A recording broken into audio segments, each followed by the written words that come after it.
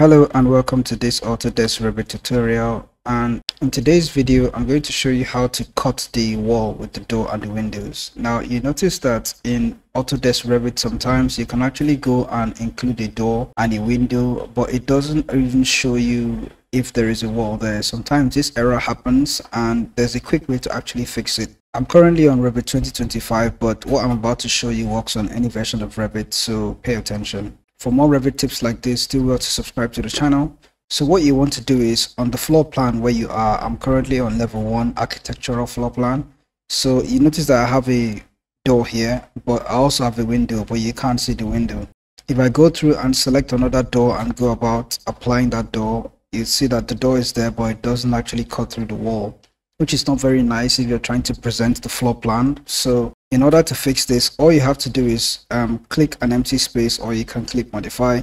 Make sure that the properties panel is showing you the floor plan properties. So you want to scroll down to where it shows underlay. Okay, no, not underlay. You're going to scroll down to extent. So it's like a view extent. So you're going to head over to view range and click edit. And under the view range, you can see there is a top level, a cut plane, and a bottom plane. So what you want to do is go ahead and click show, and this is going to tell you where the cut plane is. So you can see what number 2 is. Number 2 is where the cut plane is going to be, and that offset is currently set to 2600 millimeters. Depending on the units that you're using, you can actually pay attention to this value and go ahead and change it. So you can see that the top of the building is at 3000 millimeters, which is 3 meters in the metric system. You can see the bottom offset is set to 00, so it's right on the floor. So if you want to make your windows visible, you want to set this offset to a value that is under the height of the door. So currently, let's pay attention to this, is 2600. We're going to go ahead and click OK.